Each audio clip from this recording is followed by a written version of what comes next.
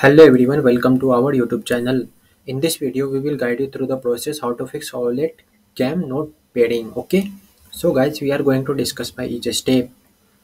So first is ensure the camera is pairing mode. Okay, check if the Owlet Cam is flashing a green light indicating it's is ready to pair. Okay, check the Wi-Fi connection. Verify your network connection for issue like weak signal strength, incorrect password, or router problem. Okay. So guys, our third step is update camera firmware. Identify the camera current firmware version. Navigate to your camera setting and look for the firmware version or similar option to find out the current firmware version on your camera. Compare your firmware version to latest firmware. Visit the support section on your manufacturer website to check for the latest firmware update available for your camera model. Okay. Download the firmware update to your computer. Download the firmware update file from your manufacturer's support page. The file format may be .exe for Windows or .dmg for Mac system. Okay.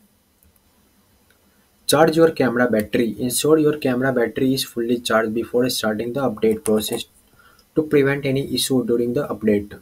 Okay. Format your memory card, but prepare a memory card by formatting it in your camera to ensure it is ready to use during the update process.